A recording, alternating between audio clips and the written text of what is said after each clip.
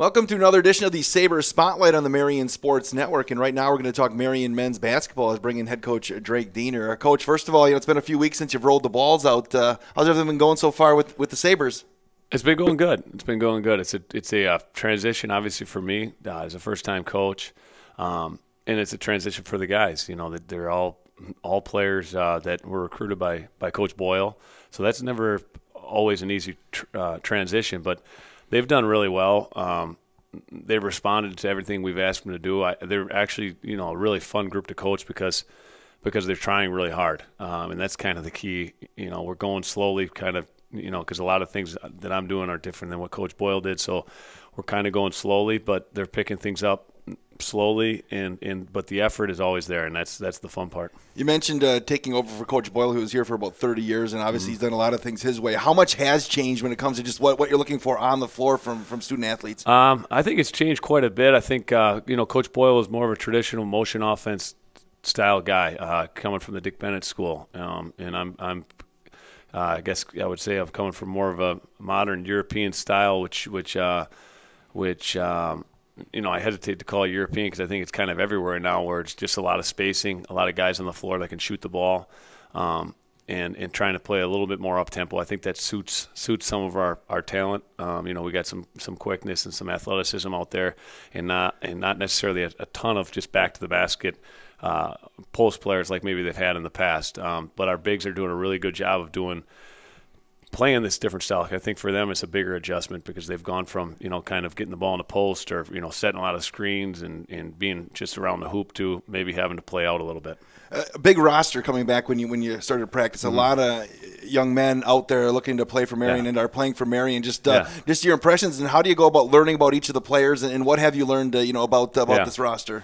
Well, it's been a slow and steady process. It started basically when I first got the job. I had phone conversations with some people and everybody, and then throughout the summer, got to know a few of the guys because they were around Fond du Lac and around Marian. And then as school started, just having meetings occasionally, seeing them around the weight room, seeing them coming through the gym. So it's been a slow and steady process of getting to know people. And they've done a good job of buying into the fact that we have a huge roster, and only a certain number of guys can play. So it's a competitive atmosphere, but they're sticking together, and I think they're understanding that we're trying to build something special. I know from teaching purposes as well, you've kind of split up practices a little bit, kind of gone in two groups, so you've kind of been doing double duty just to make sure that the kids kind of get to know exactly what you're looking for? Exactly, yeah, and I think it's important for everyone to get reps.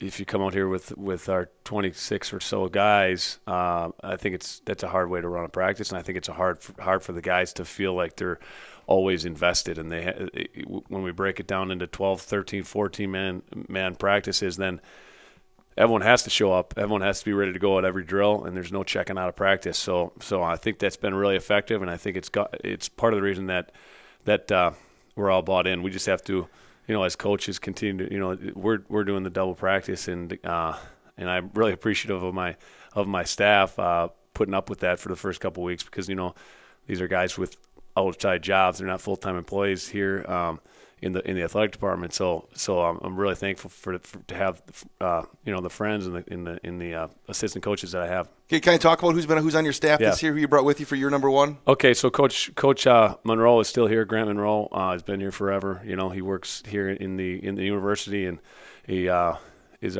one of our assistant coaches. Then Bob Hoffmaster has joined the staff. He's a longtime friend of mine. He used to coach with my father.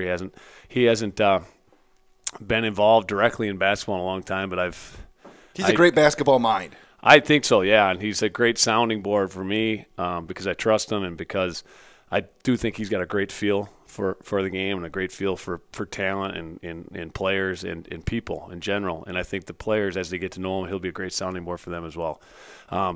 Chris Saberlich, he helped out with Coach Boyle as much as he could, and he's going to do the same for me. And he's been invaluable because he and Coach Monroe have the background with some of the kids, and they already had the relationship, and they can kind of give me some guidance in that way.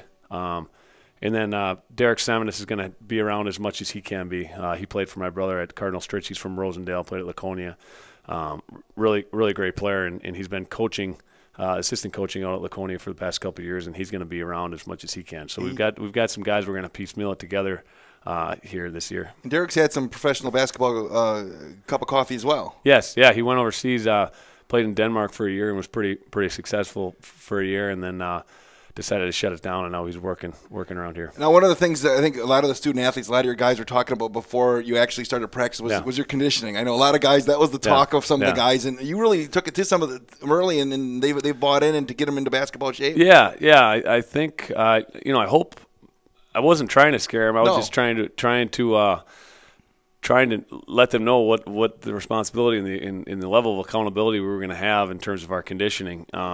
And, if it scared them, maybe that's a good thing, because I think they showed up in pretty good shape. We had some tough workouts early on, but they responded pretty well. I think I was pleasantly surprised by the type of shape they were in. I was contemplating, are they in pretty good shape, or am I just being too soft? I don't know. There was I was trying to figure that out. But I think, judging by, we had a scrimmage the other day, and I thought we held up pretty well physically, and so I'm pretty happy with the shape they came in.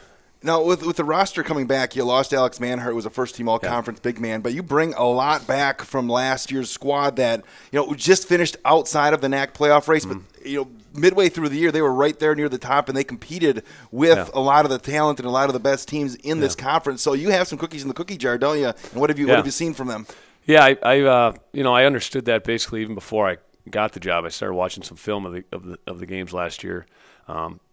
And I saw that there is some talent. It was like last year's sophomore class. They were freshmen last year, so there's some young talent there. And then having your starting point guard back in Tyrese, and then Kelvin is another senior that's nice to have. And then we have we really have a really deep team right now. There's a lot. I've talked to our other coaches on the staff, and we talk like, geez, these guys are making it hard on us to pick who the heck's going to get the minutes, because they've worked hard and they all show flashes of being able to do different things. So, I'm happy with. I think we can be competitive with the talent we have. Like you said, we don't have Manhart was our only all-conference guy. He's gone. So there also is the side of that we should definitely be motivated. There's no reason for anybody to think we're any good, including ourselves, because there's no one out there that's an all-conference player. We didn't make the conference tournament last year, so we have to fight to try to get there, and I think that's hopefully motivating us and motivating our guys. And do you think it has the potential, you mentioned Tyrese Pinson, Kelvin Jones, you throw Tavares McCullough in there, and then some others. I mean, you're going to really be able to get after teams defensively out on the wing, aren't you? Now, and the other team's guards, make it really difficult for them. That's the idea. I think when you look at our roster with those three guys that you mentioned, and some of the other athletic players that we have, I think that has to be our identity. Our offensive, like last year, the offense ran through Manhart in the post.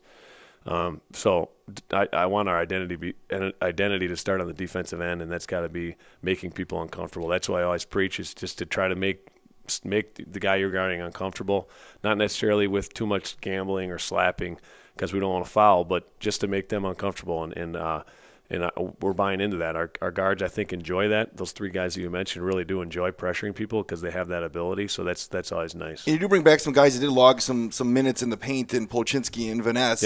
They're different kinds of bigs than what Manhart is, but both guys that can play. Yeah. Tristan's been injured. He's got an ankle issue, but Will has done a great job. It's a totally different style for him from last year, and he's bought in really well. Danny Duhai has done well in the preseason here. Another guy who has never played the five that I really like as a five is Miles Cochran.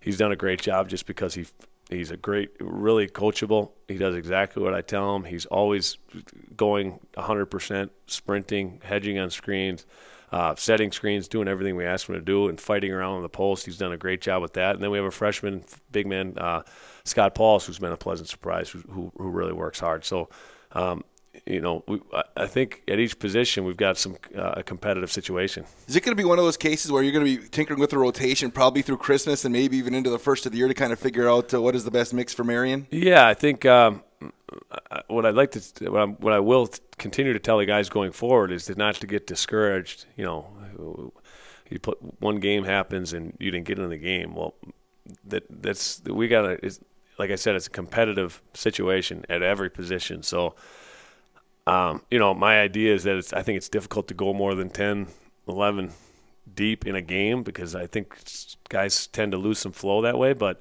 as a season goes, lineups can definitely change, and I envision them changing probably a lot because of the competitive nature of our different positions. What's your take on the NAC so far? I know you've probably focused mostly on Marian University, your team taking over, but the NAC in general, have you done any? Have you looked at that at all this year? Not really. I did my homework even before I got the job, just kind of reviewing the league. So I had an idea of like the league asked for our preseason prediction, so I had a little something to look at in terms of the record last year and who they had returning, so I kind of know who's supposed to be good.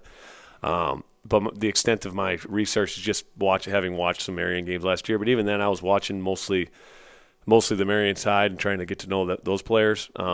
So I especially for me as a new coach, like I got too many other things to figure out than to try to figure out what another coach is doing. So I'm going to worry about us, and then when the conference games start to come around, we'll obviously prepare for each opponent. But I've got a lot to learn here before I start learning about other people. Well, Saturday the 17th, you'll open up against UW Superior. Hope to get a big house here. It's a 4:00 start, I believe, in the afternoon. Yeah. So Sadov can get pretty loud when you get the place full. The students come out in full force. Yeah. I'm hoping to have that. I'm hoping to have some hopefully some curious people from the community that I've known over the years come in, and like you said, it doesn't take much to pack this place, and that's one of the things that I sell to our recruits. I say, if I had a big, beautiful gym to sell you, I would sell it. But what I can sell is that we put a few hundred people in here, and it's going to feel like Cameron Indoor. Well, I can tell you the atmosphere when Marian made it to the NCAA tournament as the top seed in the championship round. Yeah. I don't know if you've seen video or not of the gym in that championship game. Yeah. It was as great as any atmosphere you're going to see. Really? Yeah. Really? I'll have to find that video and show it to Coach. Against not within the fire code, I'm guessing. I think that we probably – Brandon, were you here for that? No, I was going to say I probably broke the fire code here. I'd say, but we'd like to have that again at Marian, wouldn't we? Well, we would. We'd love to have it every week. But, I'm hoping, like I said, to get some people in the community, we got to get ourselves out there a little bit. And then when they show up, our guys got to be ready to go and put a good product out there. Drake Diener, men's basketball coach, again, Saturday, November 17th, UW Superior, 4:00. That's going to be a fun time, and thank you so much for joining us. I appreciate it, Wade. All right, Drake Diener, you've been watching a Sabres Spotlight on the Marian Sports Network.